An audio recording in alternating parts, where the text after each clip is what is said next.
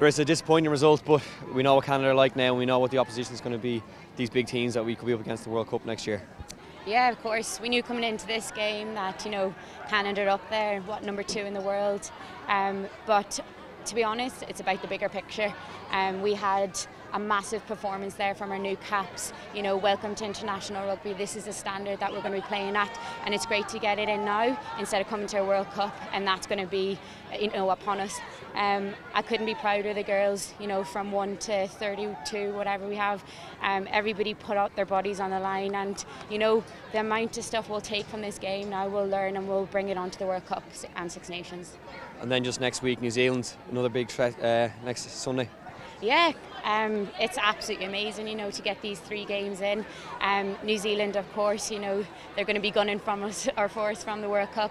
But once again, we'll take it back. We've got loads of video analysis to do, and we'll take it into next weekend. We've got loads of stuff to work on, different combinations again. And yeah, we just can't wait. We're absolutely itching for next Saturday. Thanks very much. Thank you very much.